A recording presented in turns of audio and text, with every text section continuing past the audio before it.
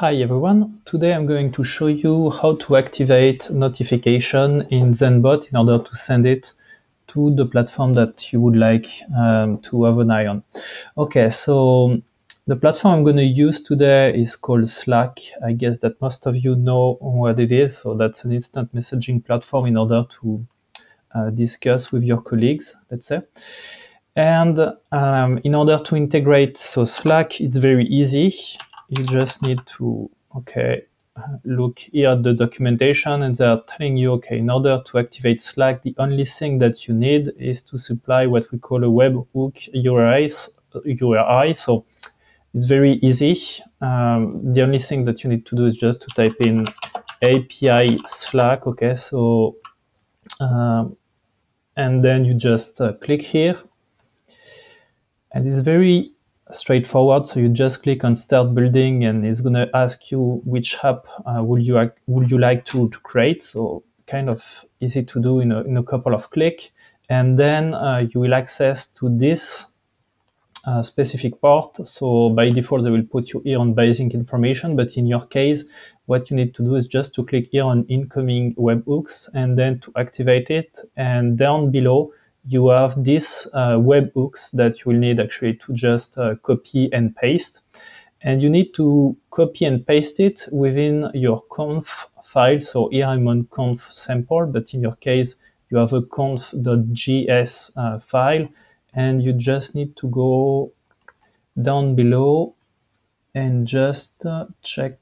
So it's going to be Slack here. So here you just copy and paste your webhook that you get through the API.slack, and here you put it on true and you save your file. Okay, and once it's done, it means that it's set. You have the connection which is made through Slack and Zenbot.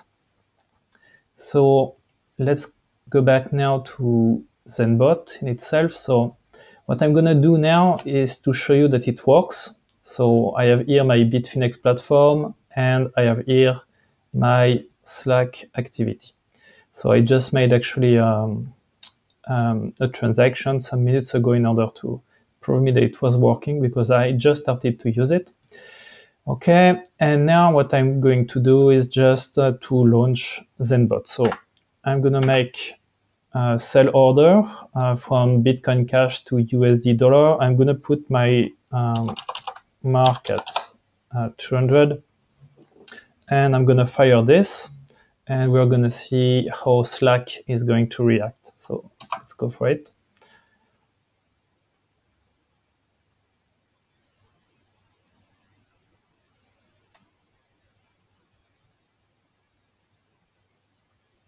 Okay, so this is how it reacts. Actually, it's telling you, okay, an order has been submitted. So this one is from Bitfinex, okay? But this one is definitely from Slack.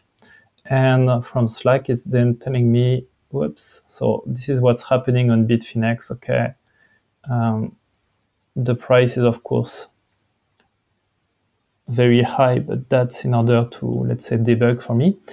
And so those are the notification of Bitfinex, but the notification regarding Slack has been sent, as you saw, through the notification here, and as well are pushed to the channel that I selected. So here it's telling me, okay, we place a sell order at this price and blah, blah, blah.